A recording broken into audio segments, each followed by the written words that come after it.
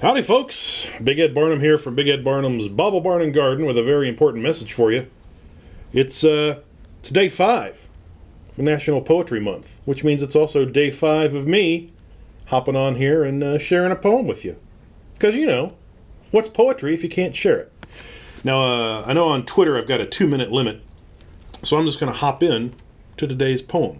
And this is a cold read, so I hope I nail it on the first take.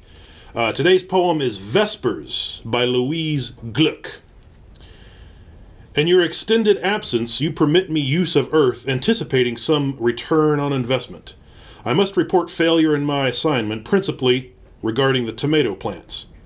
I think I should not be encouraged to grow tomatoes, or, if I am, you should withhold the heavy rains, the cold nights that come so often here, while other regions get 12 weeks of summer.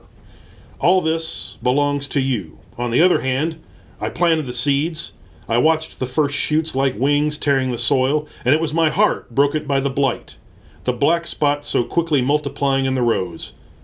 I doubt you have a heart in our understanding of that term.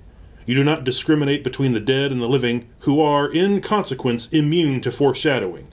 You may not know how much terror we bear, the spotted leaf, the red leaves of maple falling even in August, in early darkness.